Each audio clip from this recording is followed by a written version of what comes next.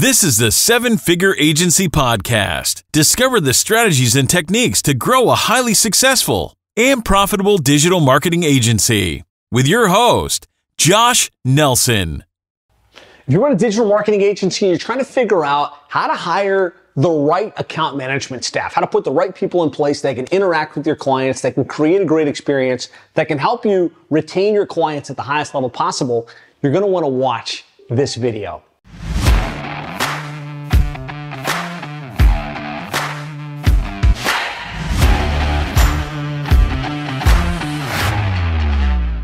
All right, so in today's video, I want to talk about an advanced strategy for scaling your agency and for retaining your clients at the highest level possible. I've talked about in a lot of different videos here that to grow your agency, you can't do it all yourself. One of the key positions you're going to need to hire for is account managers, the people that actually talk with the clients, that go through the reports, that set the expectations, that can retain the clients at the highest level possible. And you know, when it comes to hiring good quality account managers, we've gone through at least 25 or 30 account managers in our agency over the years. And we've tried everything from hiring the local kid right out of high school to hiring seasoned professionals. And we've learned a lot of things.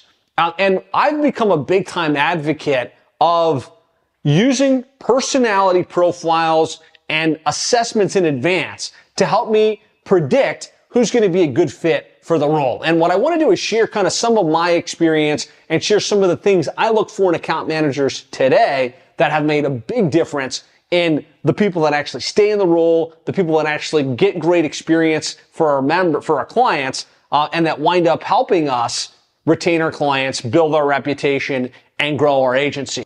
The number one test that I'm a big fan of is called a Kolbe A assessment. And you can learn more about it at wherewithal.com, or you could run a search for Kolbe assessment.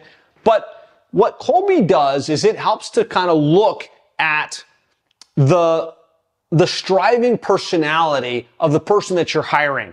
And if you think about it, like, hey, I want to hire an account manager, somebody that's customer service, somebody that understands digital marketing, somebody that is going to engage with my clients. If they've got a persuasive voice, right, they're probably a good fit. But what we don't want is somebody that says all the right things, but doesn't actually follow it up, doesn't actually follow through on things, drops the ball on the client, right? Or works with us for 6 months and then walks out the door, which is a lot of what we experienced early by not having a Kolbe assessment in place, because somebody would look good, they would sound good, they'd have a great inflection in their voice, but when it came right down to it, they weren't the right candidate. And so what Kolbe does is it gives a quick 10-minute assessment that the person answers, and it starts to give you an insight as to what kind of role they'd be best suited for. And what we found when it comes to account managers, there's two things we really, really want to see on a Kolbe assessment test. And doing this has made a big difference in hiring the right candidates and getting candidates that stay with us long term. Number one is high fact find, right? In this digital marketing game, we want to make sure the person does their research. They like to know how digital marketing works, SEO and pay-per-click and social media. And digital marketing is constantly evolving. And our clients usually hire us because they want to deal with the best of the best. And so if your account managers on the front end haven't done the research, they're not willing to stay on the cutting edge, they're going to fall behind, right? All it takes is one client to ask a question when the account manager makes something up or acts like they don't know, haven't heard of that. That immediately starts to trigger the client that there's something wrong with the organization and they're going to consider going somewhere else. And so this high fact finder is an indication that the person likes to do their research. They like to be on the know of what's going on. So that's one thing I really like to pay close attention to. The second is follow through. And to me, actually, this is probably more important, probably most important, is I want somebody that's high follow through. And what that means is they're the kind of person that's okay doing repetitive tasks, having similar conversations. They take notes and they follow through on things. They follow through, they follow up, they get things done. Typically, as entrepreneurs, we're usually, if you look at one of these assessments, high quick start, low follow through, right? And if you think about yourself for a minute, probably one of the reasons you're so successful is because you're willing to take risks. You're willing to get a new idea and take quick action with it. But if you also look, you recognize that a lot of times you get excited about something, you'll do it 2, 3, 4 times, but then the repetitive nature of it starts to get boring, and you're like, I'm out, right? And that's causing issues for you in your operations, in your account management. And so I believe you're looking for high follow-through in most of the key operational roles in the business, but especially your account managers, because they're the ones that are going to be talking with the clients. They're going to be the ones kind of saying, hey, here's what we're going to work on next, or getting feedback from the client. And they need to be able to have those consistent conversations, and they need to be able to follow through and get that back to the operations team and say, hey guys, what's going on with this? Hey, can we build this landing page? Hey, can we make sure we add this additional content? And follow through and close the loop with the clients. Also, they're willing to stay with this type of role. What I found is somebody that's a 5 or higher in account management follow through is usually the kind of person that doesn't just want a job for 6 months or 4 months. They're happy. They want to stick around. They want to put down deep roots, and they want to commit to what they're in for. And so entrepreneurs are typically high quick start. That's probably you if you're watching this. But your account managers and your operations team, we want high follow through and high fact find. When I started testing for this in advance of hiring our account managers, we found that we got better account managers that stuck around and created much better experiences for our clients, which obviously drives better retention, which drives more word of mouth, which drives more growth within your agency.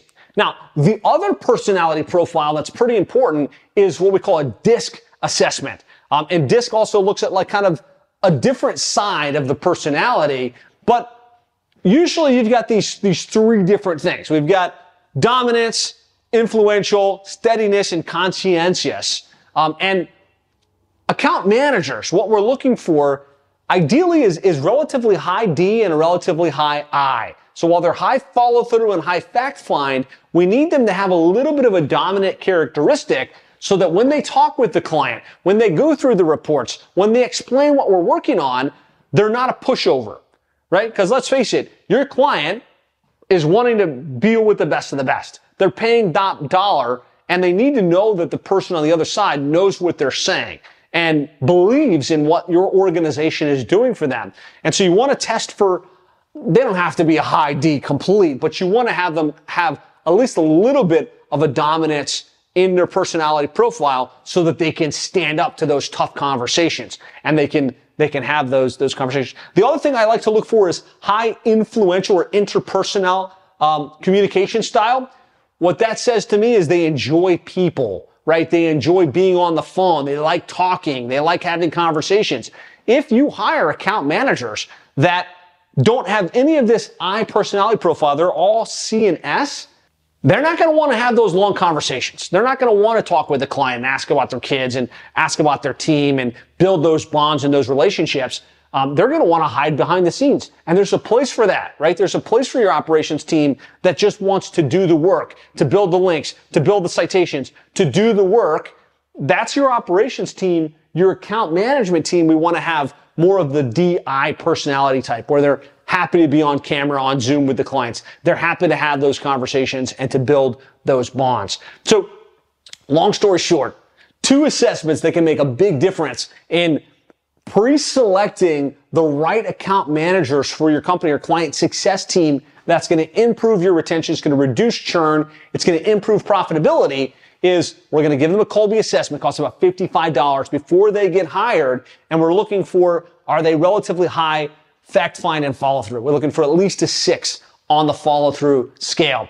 And then we're going to test to see a DISC assessment, which costs like $5 anywhere, will tell us, do they have that dominant interpersonality profile that is going to be a good fit and create the right relationship bonds within your company. And again, you're kind of going back to the initial concept here is you can't do this on your own. If you're running a digital marketing agency and you want to go to 7 figures or 8 figures, you can't be the person selling the client, doing the work, managing the operations team, having the client communication. The second thing you want to remove yourself from is account management. And so you want to get really good at hiring account managers, training account managers, putting the right people in place, and removing yourself from those client communication conversations. And so account management is just a portion of your overall client retention strategy. And if you'd like more ideas and strategies on how to build your account management team and really how to create a world-class client experience to improve your retention, I highly suggest you check out the Client Retention Plan. It's a workbook and a checklist. You can get that for free by going to sevenfigureagency.com/retention-workbook. Thanks so much for joining me today. Thanks so much for kind of tracking along. If you got insights from this, please hit the like button. If you have follow-up questions, post them in the comments, and be sure to subscribe. We post new videos every Monday at 10 a.m. So be sure that you've got yourself subscribed and you can be alerted as we roll out these new videos and content going forward.